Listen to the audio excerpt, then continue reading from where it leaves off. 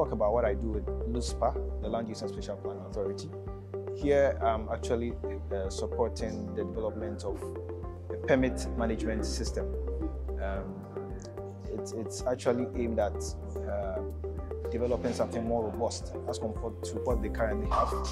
What they have is a geo-package-based data management system for permit management. This is supposed to develop a permit management system that will help to regulate land use here in Ghana. The fellowship has been a very great learning experience, very enlightening. It has introduced me to quite a lot of technologies in the land degradation neutrality space. For example, I come from a public health background, but coming to know how public health intersects with climate, environment has been really useful to me.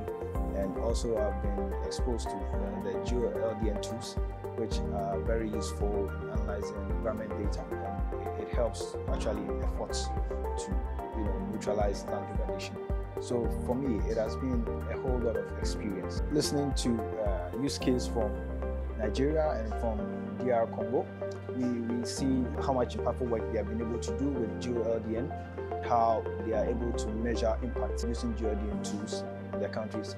And myself, I've had the opportunity to present what I did with respect to the permit database management system. And I'm looking forward to learn more about GEO-LDN tools. I think that's one of the primary purposes of this workshop, to help us master the GEO-LDN toolbox so that we can further champion land degradation neutrality in our countries.